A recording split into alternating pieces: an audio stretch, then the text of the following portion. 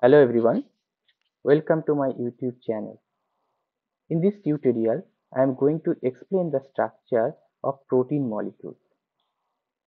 It is very important to understand the structure of protein molecules in silico drug discovery because in each step of in silico drug discovery, the interaction between a protein and a drug molecule is explored through different kinds of software or different kinds of computational methods. And the structure of drug molecules are comparably simpler than protein molecules. And the structure of protein is very complex. Actually, protein remains in a dynamic condition, even in normal physiological condition. And the chain changes in temperature, pressure, pH, or even ligand binding have influences on the structure of protein. So, it is very important to understand the structure of a protein.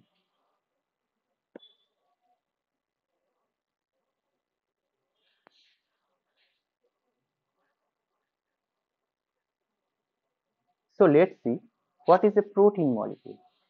Protein is a chain of amino acids folded into a three-dimensional structure. So, what is an amino acid? Amino acids are the building blocks of proteins and have a common structure. They consist of four key components, right? One amino group, one carboxyl group, hydrogen atom, and a side chain group. And this group is a variable component of the amino acid and it distinguishes one amino acid from another. It can be as simple as a single hydrogen atom or it can be a complex structure. Okay, this amino group and carboxyl group are always present in all amino acids, while these side chains varies in structure, giving each amino acid its unique properties. So there are 20 types of amino acids commonly found in proteins and each with different side chains. The name of the 20 amino acids are alanine, valine, leucine, isoleucine, lysine, proline, phenylalanine, tyrosine, tryptophan, serine, threonine, cysteine, methionine, asparagine, glutamine, aspartate, glutamate, lysine, arginine, and histidine. These are the 20 types of amino acids which are commonly found in protein. Now, the hydrophobic groups are present in first six amino acids. From alanine to choline, these six amino acids contain hydrophobic group in the R position. That's why the overall property of these amino acids are hydrophobic in nature. In case of phenylalanine, tyrosine, and tryptophan, the aromatic rings are present in this R group position. In the same way, the lysine, arginine, histidine, they are basic amino acids because positively charged group are present in this R position. And aspartate and glutamate are acidic in nature. So only a difference in the R group position. So side chain group if differs, the properties of the amino acid changes. Now, when two amino acids join, the carboxyl group of one amino acid reacts with the amino group of another. This reaction forms a covalent bond called a peptide bond, which links the two amino acids. In this process, a molecule of water is released. So, as this process continues, a chain of amino acids linked by peptide bonds called a polypeptide chain is formed. And in this stage, the polypeptide chains looks like a chain of pearls. That means a pearl chain where each pearl is can be compared with a amino acid. Okay. So this is the primary structure. That means a chain of amino acids. So here you see this is the primary structure of protein where I have included only 4 amino acids for representation. Here alanine, tyrosine, histidine and methionine, these amino acids are linked to form a short polypeptide chain. Okay. So in case of protein molecules, the number of amino acids and their sequence actually determines their final structure. So the number of amino acids and their sequence, these actually represent the primary structure of a protein molecule. Then the chain of amino acids further coils to form a spring-like structure. The spring-like structure is known as alpha helix. Sometimes they do not form a coil and form a sheet or a strand-like structure. This structure is known as beta strand. In between beta strand or in between two alpha helix, sometimes a loop is formed, and this loop region actually helps in folding of the overall protein molecule. These regions are highly flexible. That's how this chain of polypeptides they fold into different conformations. Okay, so this is merely a 2D diagram for protein structure. But now I am going to show you a 3D model of protein molecule. This 3D structure I have downloaded from the protein data bank. Protein data bank is the largest repository of three-dimensional structure of different biomolecules. So this is a protein molecule and I have downloaded it in PDB format, and a visualization software is required to visualize the protein molecules, and I am using Discovery Studio for viewing this 3D structure of protein molecule. Okay, so you can see it's a protein molecule and I can move it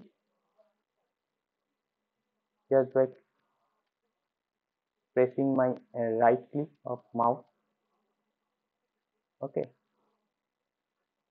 and I assume you will enjoy this model.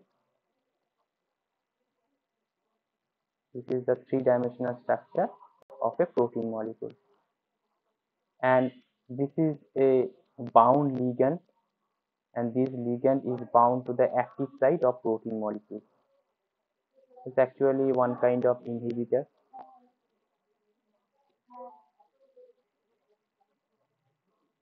So now we can see the different constituent amino acids of this protein molecule. This protein molecule is also composed of different amino acids, and we can visualize the number and sequence of amino acids in this protein chain. You see, here the amino acid starts from the number 9 because first few residues are missing. It sometimes happens during a crystallization process. So here a number starts from 9 and it's present in amino terminal end. Okay, you can see here the this region is highlighted because I have clicked on this alanine 9. Then just after alanine 9, when I click on valine 10, you can see the yellow color is moving. That means after alanine 9, valine 10 is present. Number 10 amino acid is valine. Then I can zoom it to show you better. So next in sequence is lysine. Number 11 amino acid is lysine. Then isoleucine, glycine, isoleucine, isoleucine, glycine, glycine, threonine, glycine, leucine. So you can see this polypeptide chain is composed of amino acids. So this is a cartoon model, and we can view this model in different formats. Like this is the all atom model. Here each and every amino acid with their constituent atoms can be viewed. Okay, so in case of first amino acid, that means alanine 9, this is the first amino acid. I am zooming it. You can see this is the first amino acid, alanine 9, and this amino acid composed of central carbon, the carboxyl group, amino group, and next in sequence is valine 10. This valine 10 is linked with the alanine 9. Now I can color it.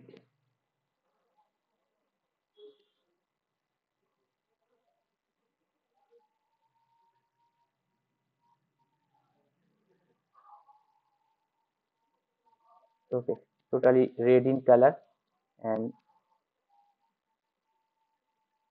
second amino acid valine, and changing its color to green. So you can see now the red color alanine and green color valine are linked through a peptide bond. So this is the three-dimensional structure or crystallographic structure which have been uploaded by different scientist groups. So scientist group continually update their crystallographic structure which they determine through X-ray crystallography. Some other methods are also there for 3D structure determination, like a nuclear magnetic resonance or cryo-electron microscopy. So these are the process.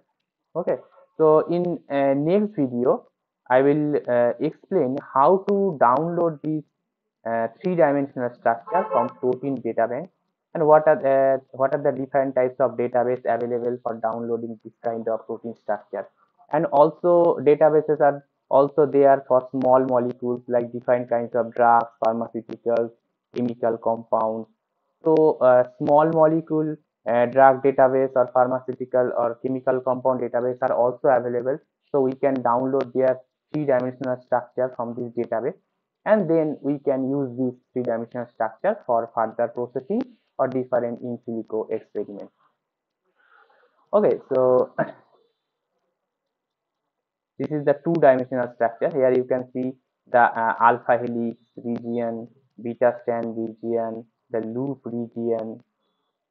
Okay, several other formats are also available.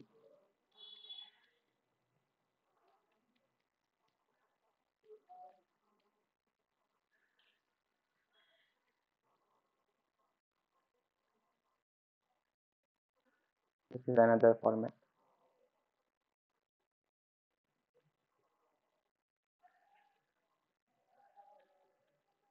We can edit this structure, we can process this structure, we can modify this structure, and this process structure or after modification of this structure, these structures are subject to different kinds of in silico experiments. So that's all for today's tutorial. In next tutorial, I will show you how to download the three-dimensional structure of protein molecules and drug molecules from different database, and how to install the software for visualization to view the for viewing the structure, three-dimensional structure of the protein molecules and drug molecules, and how these structures can be processed using different kinds of software. In subsequent video, gradually I will explain. Okay, so that's all for today. Thank you. Thank you for watching.